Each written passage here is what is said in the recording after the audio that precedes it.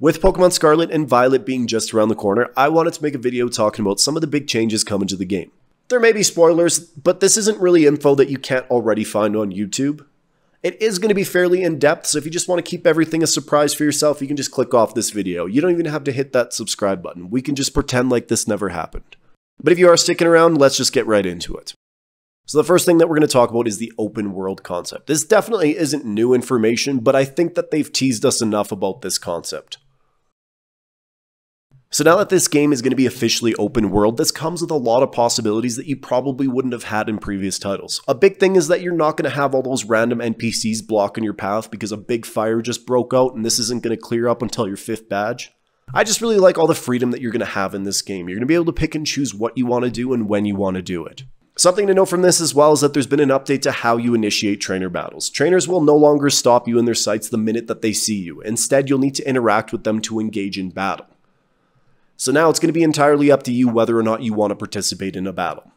To me, this makes sense to have, especially in an open world setting. Even if this wasn't implemented in the game, either way you could still avoid these trainer battles if you wanted to, right? Like there's a big open area, so you don't really have to do the battle anyways. This next bit I'm actually pretty excited about. So typically in Pokemon games, you had that one set story path with a few side missions that would sometimes come in here and there. But in this game, you're going to have 3 story paths that you can pick and choose at any point. We have Victory Road, Path of Legends, and Starfall Street. The great thing about these 3 paths is that there's going to be so much more to experience in the game. It's not just about getting your badges. If you remember in Sword and Shield, it seemed like all the more interesting parts of the story always seemed to happen off-screen. Like there was a moment where Pokemon were suddenly Dynamaxing and you would rush over and try to stop them, and in that moment you're excited and you're like, hell yeah, I want to do that. But then Leon shows up and he's like, no, let the champion deal with it. And it's like, okay, f*** you, Leon. Because this was something that happened constantly. Anything remotely interesting happening in the game story would just get cut off by one of the characters. So in this case, you're actually going to have a lot more to experience. Victory Road is the traditional story path that you're used to. You're going to set out to defeat the gym leaders of the region and ultimately become the regional champion. But what's actually really cool about this is that you can challenge any of the 8 gym leaders at any time. So let's just say that you're exploring the world and you end up at the last gym. You can always challenge that one first if you want to. The second path is Path of Legends, which will see you hunting down rare Herba Mystica. These herbs are guarded by Titan Pokemon. When I first saw this, the first thing that came to mind was Alpha Pokemon, but it is going to be a little bit different. So you're going to be hunting down these massive Pokemon, and it looks more like a boss battle than anything else. I am curious to see how long these new paths are going to be. Hopefully you get a decent amount of content and it's not just like 3 of them and you can get this all done in an hour. The last path is Starfall Street, where you get to challenge Gen 9's villainous team in battle. From what was shown in the demo, you can see that they form a bunch of bases around Aldea, and you get to challenge them in battle, but it looks like there's going to be hordes of Pokemon that you need to defeat in a certain amount of time using an auto battle feature. And when I say that out loud, it doesn't sound that fun, but it's actually not that bad. And we're going to cover this more in just a little bit.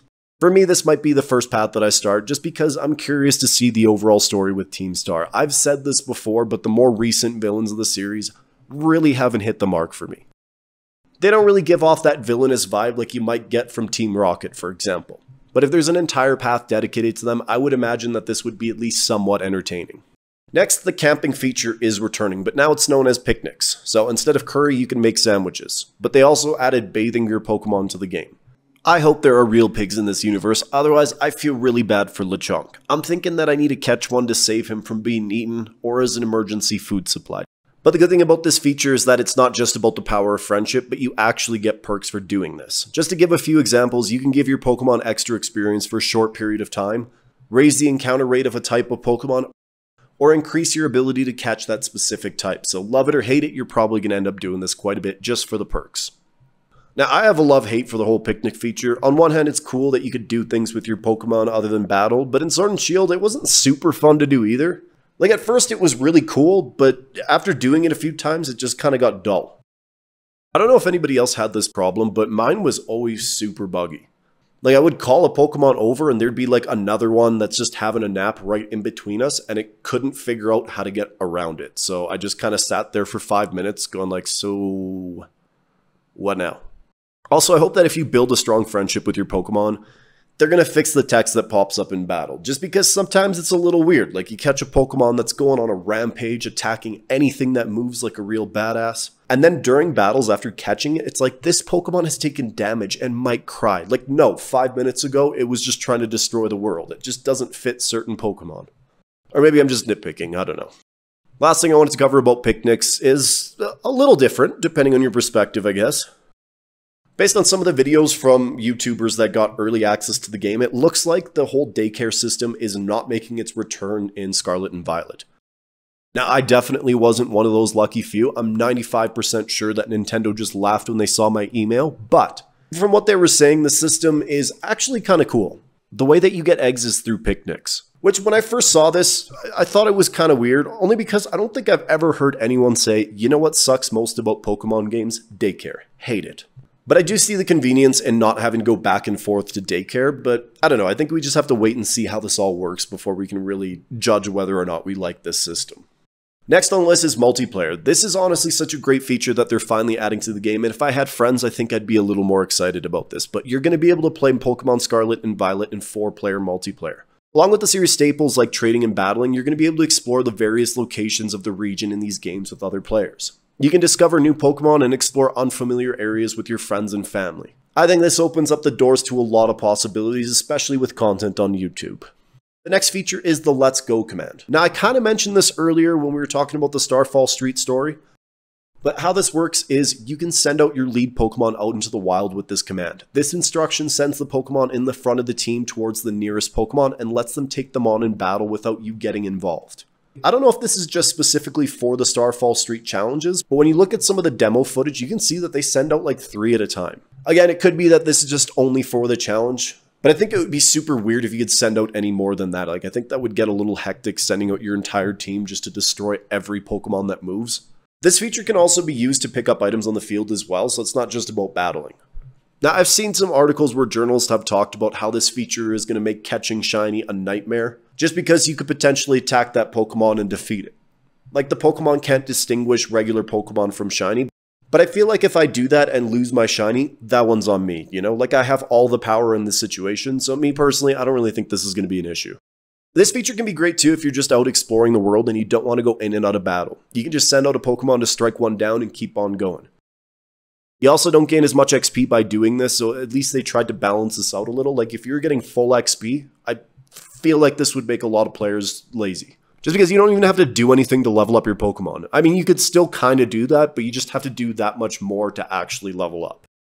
On one hand, this feature can make battles less engaging, but at the same time, you don't have to use this. There's definitely going to be situations where you might want to use this, and times where you want to stick to that traditional approach to battle. Not a perfect system, but I definitely think I'm going to be making use of this. Moving on from battle, we have photo mode. Pokemon's getting its own dedicated photo mode. You're no longer restricted to taking snaps in set locations or using the Switch's screenshot function. If I'm being honest, I don't think I'm ever going to use this feature. I've never really been a fan of taking pictures in games unless there's some sort of incentive. Then I'm totally down. Otherwise, this camera is just going to collect dust. Next, we definitely need to talk about terrestrializing. Generally speaking, newer games tend to have this gimmick that's unique to each region. Like Galar had Dynamaxing and Paldea is going to have terrestrializing. At first, I wasn't a huge fan of this. I don't know, I wasn't particularly fond of the whole crystal thing, but the concept itself is actually pretty cool. Pokemon that you catch are going to have different Terra types, and this remains inactive until you terrestrialize. So if you catch a bunch of Pikachu, they could all potentially end up with different Terra types, like water or flying. With this change as well, instead of Pikachu being weak to, say, ground-type moves, depending on your Terra type, when you terrestrialize, your weakness can change with it. But the interesting part about this as well is that if you have a Thunder Terra type Pikachu and you use a Thunder attack, you gain an even greater attack bonus. Personally, despite the attack advantage, if I have the option to get a Ghost Terra type Eevee, I think I would pick that over your standard typing, but maybe that's just me.